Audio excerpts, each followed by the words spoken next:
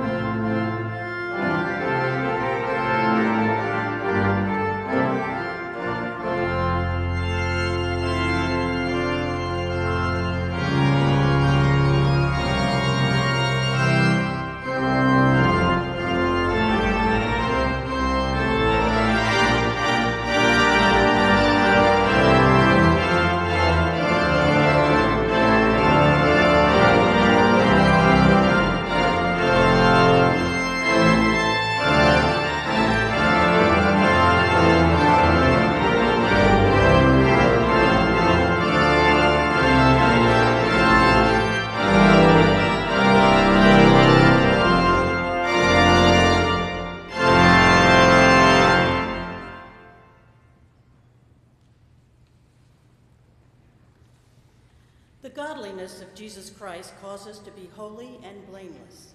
The riches of God's grace promise forgiveness of our trespasses. Let us confess our sins. Holy, holy, holy Lord, you are the God of glory. We confess that we often forget that your holiness is dangerous. We take our impurities for granted, make excuses for the sins we commit, and expect you to overlook the harm we cause while still demanding justice from others. We do not deserve your mercy. Forgive us and return us to a right relationship with you for the sake of your Son, Jesus Christ. You made us for the purpose of praising you, enliven us with the Holy Spirit, so that we can fulfill our calling in the name of our Lord Jesus Christ. Amen.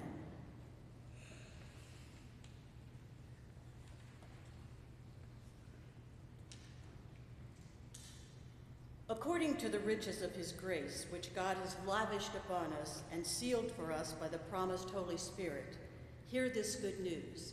In Jesus Christ, we are forgiven.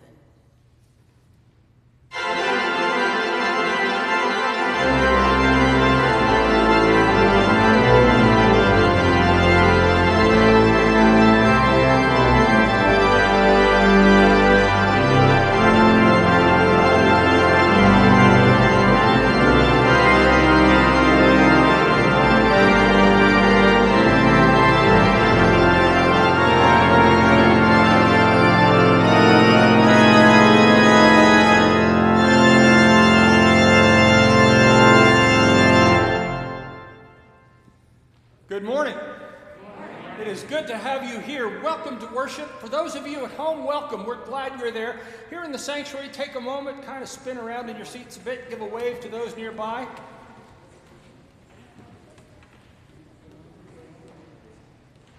And we can say good morning to our friends at home by giving them a wave up here.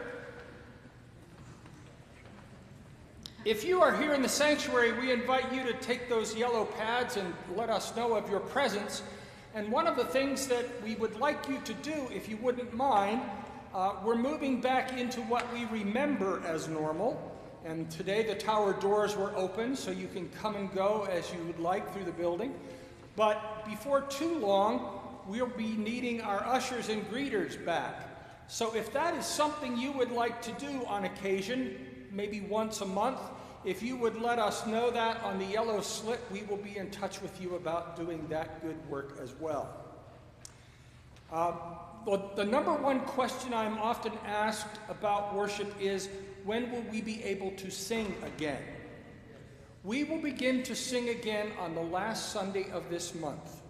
So you will be able to sing with your mask on and not with your Metropolitan Opera voice, kind of sustained a little bit. So there's another thing you can look forward to as we get back into a more normal feeling pattern together. You'll notice in the bulletin that on the final Sunday of this month, the 25th, we will have our church picnic at Wesselman Woods. We will be providing, that is the church, fried chicken and paper products. You can bring a side dish and whatever you would like to drink. Whatever is a very broad category, so you take that as you would like it to be. There is no judgment. Just make sure you can get home. This Wednesday, we will celebrate Patty Swanson's 80th birthday. And the flowers back here are given especially in her honor. And Patty is going to be watching this service this afternoon with Nancy Irwin. And we're going to let Robert kick loose with a little happy birthday music for Patty. So, Robert, if you please.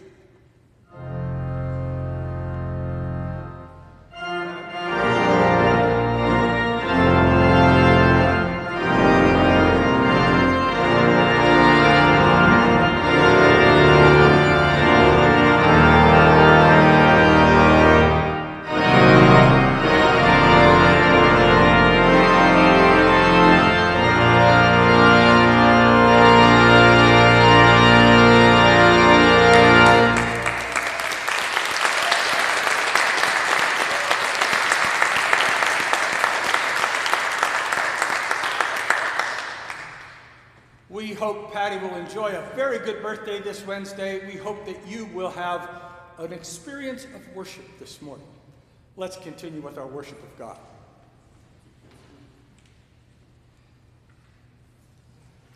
As we open the pages of Scripture this morning, let us open ourselves to the Spirit's leading and heed the Spirit's prompting. Spirit of the living God, seal in us your word of truth, the gospel of salvation, so that we can faithfully follow and joyfully serve our Lord Jesus Christ, for it is in his name that we pray. Amen. The psalm for the day is Psalm 24. It is the song of the pilgrims who are going up to Jerusalem. Let us read the psalm responsively. The earth is the Lord's and all that is in it, the world and all that who dwell therein. For it is the Lord who founded it upon the seas and made it firm upon the rivers of the deep. Who can ascend to the hill of the Lord, and who can stand in God's holy place?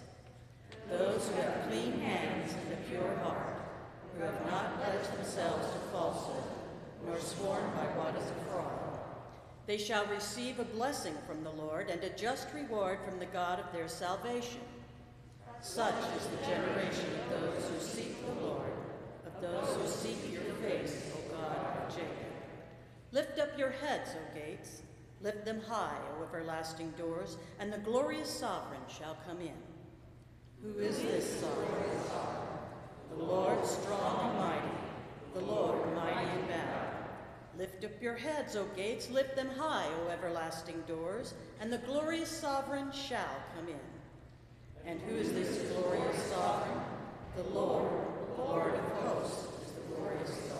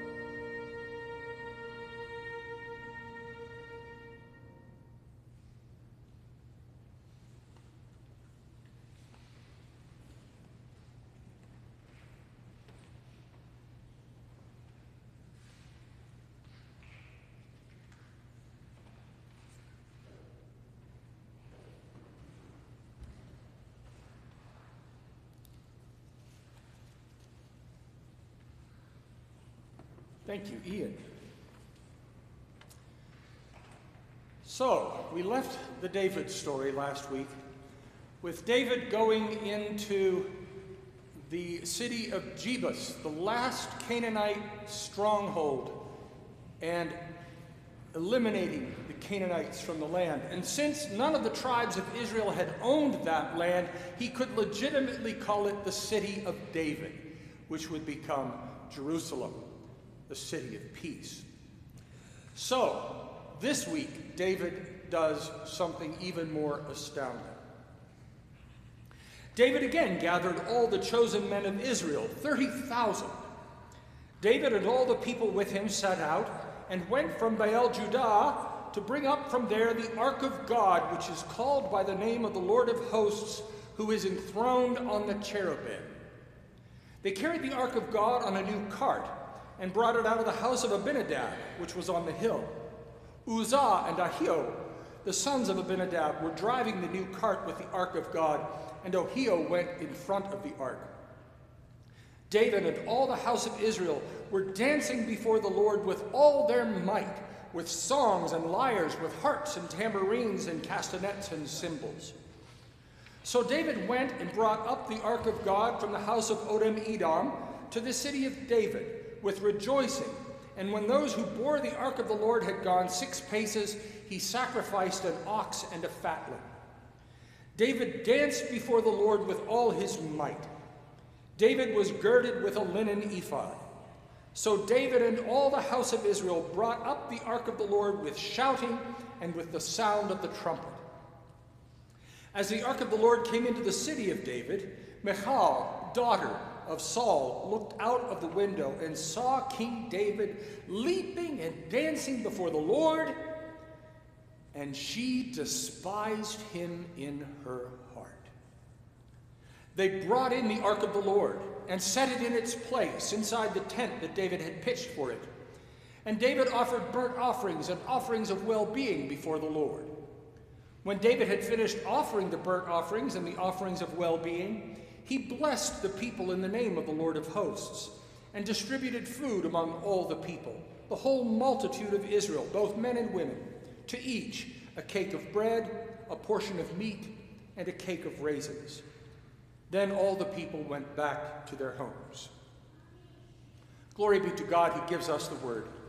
May God write that word on our hearts, and may God and God alone receive glory, honor, and praise. The story is told of a woman who went to a very high steepled church as a visitor one Sunday morning. She was escorted to a pew by an usher wearing formal mourning wear. As the service moved on, the woman began to get happy, as they say in some Christian traditions. The usher approached her and asked her to refrain from outburst. But she said she would try, but of course a few minutes later the woman was back on her feet shouting, "Amen!" Well, once again the usher approached her and asked her to sit down and remain quiet. She did the very best she could, but she could not contain her joy. Again, the usher approached her and said, "Madam, we do not do that here. Please sit down and be quiet."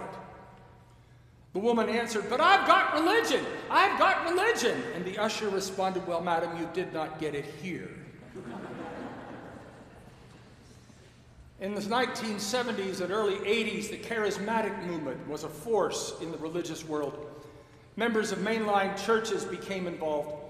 A church I was serving as director of Christian education had a small group of members that were involved in the movement, and they began raising their hands in worship. It nearly destroyed the church and resulted in the pastor, who was also a part of the movement, leaving the church under somewhat suspicious conditions. There's a lot more to the story. But the crowning blow was what was considered the inappropriate behavior of those in worship. There are a lot of rules about worship. Now, some of them are written down in the Book of Order in the Directory for Worship. Some rules are established by local church sessions, but a lot of the rules are unwritten. They grow out of local traditions. During the Apostles' Creed, some congregations descend into hell and some don't. During communion, some congregations hold the elements to take them all together at the same time, while others take the elements as they are served. Some congregations sing an amen at the end of a hymn, and others don't. There are unwritten rules about who sits where. These are the most dangerous of the unwritten rules and can lead to fisticuffs in the aisles when pursued with too much vigor. There are unwritten rules about all kinds of things in worship, but the thing is, everyone is supposed to know them and abide by them. King David is going to help us think about worship over the next few weeks. David has rid the land of the last holdouts of the Canaanites. He's conquered the Jebusite city of Jebus, renaming it the city of David. He has consolidated his power and established his government. But now David goes a step further and brings the long-forgotten Ark of the Covenant back to the city. The Ark has always been a mysterious and enigmatic piece of history. Without it, Indiana Jones doesn't get a start to his film franchise. But let's remember what it was. The Ark was built according to God's instruction, and according to God's instruction, Moses placed the 2 tablets of the 10 Commandments inside. The Ark was placed in the tabernacle as the people of Israel journeyed across the Jordan into the land that would become Israel. And then the Ark is basically ignored and unmentioned until the time of Samuel, whose call to God's service was heard in the temple in Shiloh, where the Ark of God was. And for the people, the Ark of the Covenant was the place where God was present with the people. Not in a figurative sense, but in a literal sense. Atop the ark were 2 cherubim, angelic beings, and God lived in the space between them, enthroned on the cherubim. Moses spoke of hearing God's voice coming from between the 2 cherubim. So the ark was the very presence of God among the people. David brings the ark back into public prominence. In 2 grand processions, the ark is carried into the new city of David. God's presence is, once again, in the center of the people's life. In the first procession, David and all the house of Israel were dancing before the Lord with all their might, with songs and lyres and harps and tambourines and castanets and cymbals. In the second procession, we are told, when those who bore the ark of the Lord had gone 6 paces, David sacrificed an ox and a fatling. And then we are told, David danced before the Lord with all his might. David was girded with a linen ephod. So David and all the house of Israel brought up the ark of the Lord with shouting and with the sound of the shofar. There has always been a question about David's appearance in the procession. The phrase linen ephod has been interpreted over the years as David prancing around in his tighty-whities like Tom Cruise. Well, that would be reason for David's wife, Michal, to despise him in her heart. But upon closer examination, David was dressed in a linen ephod, which is a robe worn by the priests. Perhaps that was the reason David's wife, Michal, despised him in her heart. But it is far more likely that the reason Michal was so upset is that David was behaving in a wildly unkinglike manner. Monarchs do not dance wildly in public. When was the last time you saw Elizabeth II do a Charleston? And a king should not be dancing wildly in the presence of the Lord. Your Majesty, we do not do that here. But I'm in God's presence. I've got religion. Well, Your Majesty, you did not get it here. Still, Whenever we are consciously aware of the presence of God, how do we respond? Whenever and wherever we become aware of God's presence, how do we react? Some might fall on their knees or on their faces in silent adoration. Some might sing at the top of their lungs. Some might weep. Some might laugh. The simple truth is that there is no one single way to react to the presence of God. For David, the reaction was to dance wildly, which opened the door for another 30,000 people to dance wildly. We would feel rather inhibited to dance wildly before the Lord, especially if we've been a Presbyterian for 20 minutes or more. And since worship is a celebration of the presence of God, there's no one single way of worshiping. Some say you can only worship with a pipe organ. Nonsense.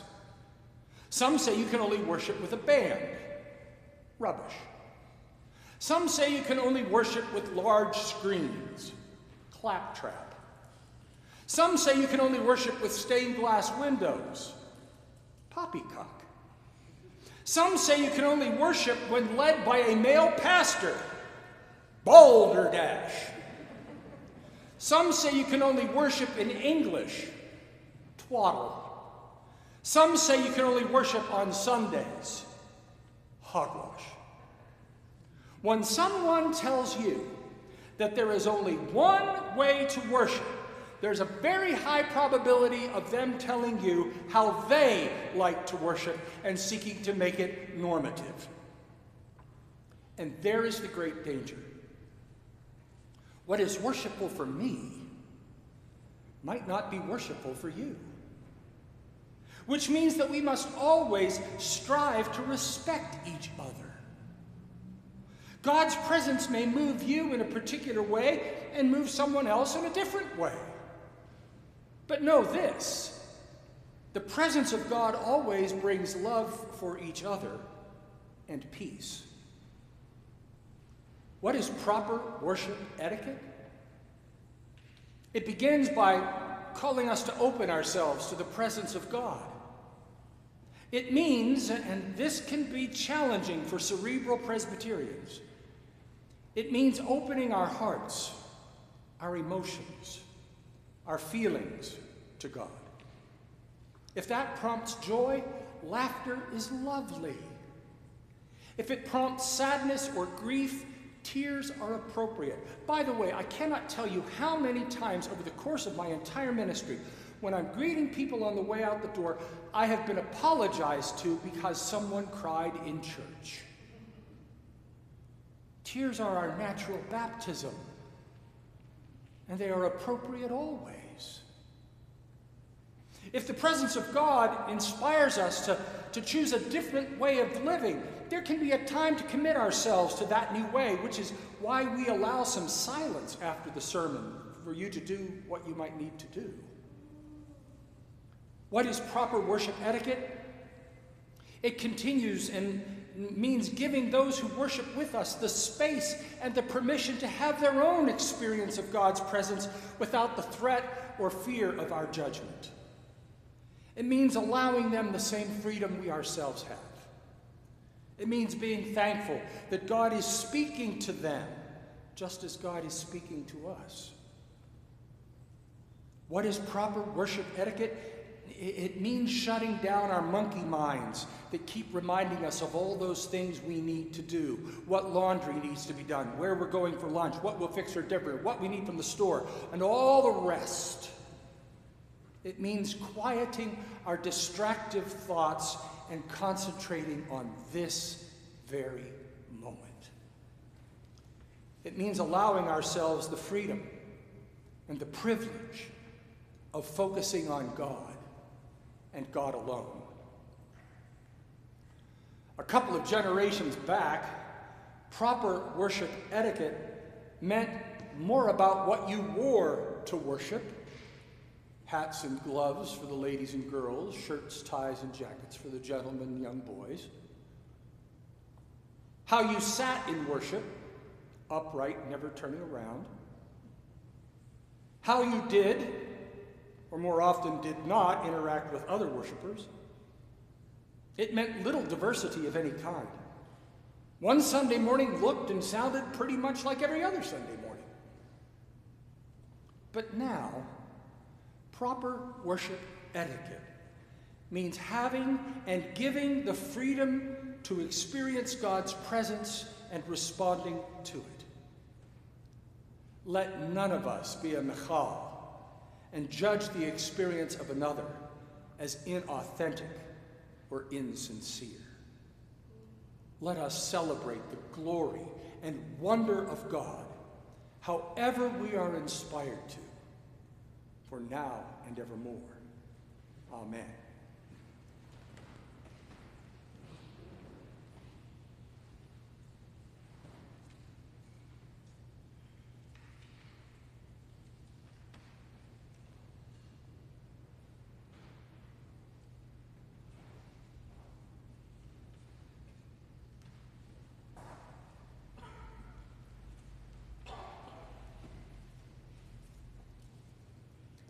As God's people called to celebrate the goodness of our God, let us stand as we are able and affirm our faith and calling. The Church responds to the message of reconciliation in praise and prayer. In that response, it commits itself afresh to its mission, experiences a deepening of faith and obedience, and bears open testimony to the gospel. Adoration of God is acknowledgement of the Creator by the creation. Confession of sin is admission of every person's guilt before God and of their need for God's forgiveness. Thanksgiving is rejoicing in God's goodness to all people and in giving for the needs of others. Petitions and intercessions are addressed to God for the continuation of divine goodness, the healing of human ills, and deliverance from every form of oppression. The arts, especially music and architecture, contribute to the praise and prayer of a Christian congregation when they help people to look beyond themselves to God and to the world, which is the object of God's love. Please be seated.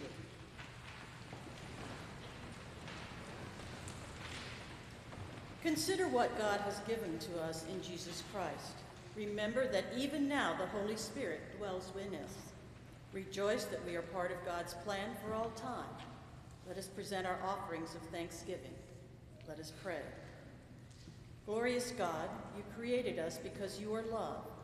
It is your will and our destiny that we live into the full humanity of Jesus Christ so that we can praise you, give voice to creation's joy, and join with all things in heaven and on earth to rejoice in your goodness forever. Thank you for this high calling and privilege. We bring an offering taken from the gifts you have given us. Because they come from you, they are holy. Because you have given them to us, you honor us as if we are holy. As we return them to you with our thanksgiving, bless them with the power of your love so that they may touch the lives of others and inspire them to join us in giving you thanks and praise in the name of Jesus Christ, the King of glory. Amen.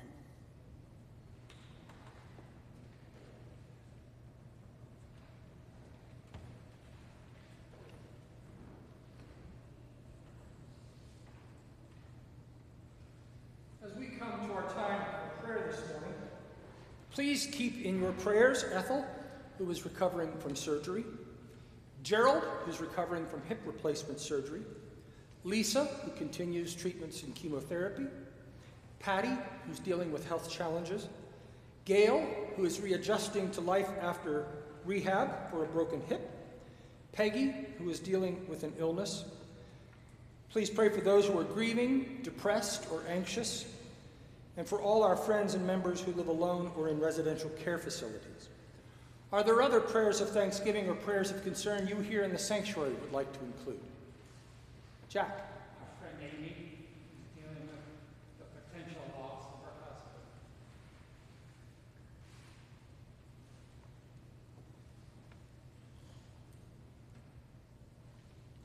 Tracy. Grateful for the birth of my niece Friday morning, Olivia Ann. Grateful for a new niece born on Friday morning.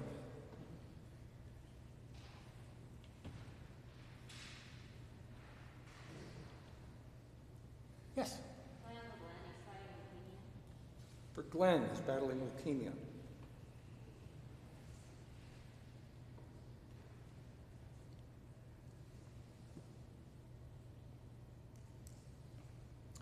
May I just say it is so good to see so many of you in this room.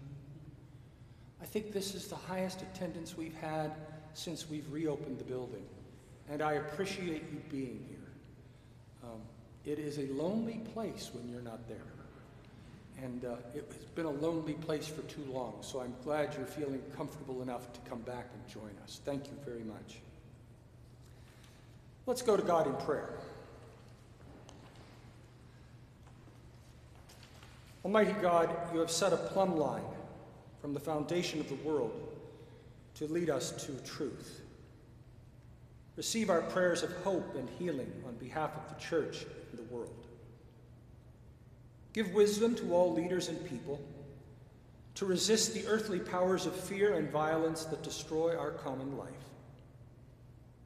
In the face of injustice, oppression, and brutal power, strengthen our wavering wills to stand in the power of Christ. Stir up in us the power to care for your creation, not as resources to be exploited, but as a precious gift to be held in trust as a revelation of your faithfulness. Inspire your church to share Christ's love beyond the safety of its walls, and fill us with an infectious joy for sharing your gospel as we welcome your coming reign. Bring healing and wholeness to all who are haunted by broken relationships, abuse, illness, or terror, or trauma of any kind. Restore us in your peace. Eternal God, in Christ, you gather all things up in heaven and on earth, and fold those who will be born this day and those who will die into the joy of your never-ending realm of peace. For our hope is set on Christ as we live to praise his glory. We remember those of our congregation whose entrance into eternal life we mark in the days of this week. We remember John Meeks, Kay Chapman, Steve Sampson. As their lives blessed us with example and service, may their memories continue to bless us until we join them in your eternal realm. And now, gracious God, hear the prayers we offer you from the silence of our hearts.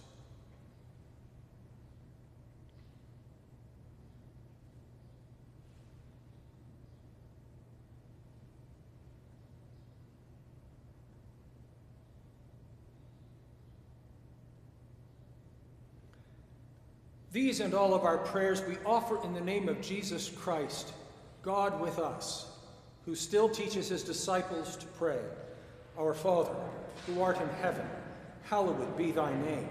Thy kingdom come, thy will be done on earth as it is in heaven. Give us this day our daily bread, and forgive us our debts as we forgive our debtors.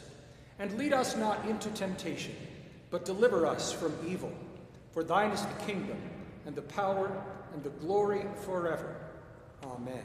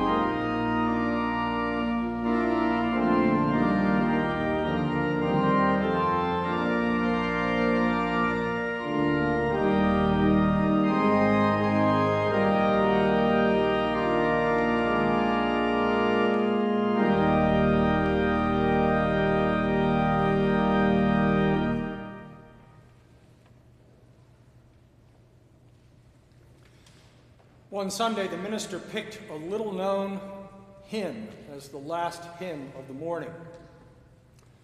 Ministers do that sometimes. On the way out, as he was greeting at the door, one of the members of the congregation came up and said, "Reverend, I didn't like that last hymn." To which the minister responded, "Well, it wasn't for you." Soren Kierkegaard, the great Danish philosopher and theologian, coined the phrase the theater of worship. Now, what happens is we get to be thinking that you're the audience, and I'm the ringmaster, and Robert's the musician, and you're here to watch what we do. That's not it at all. The audience for worship is God. And we're all in this together. We are the great company of actors that are doing something for God.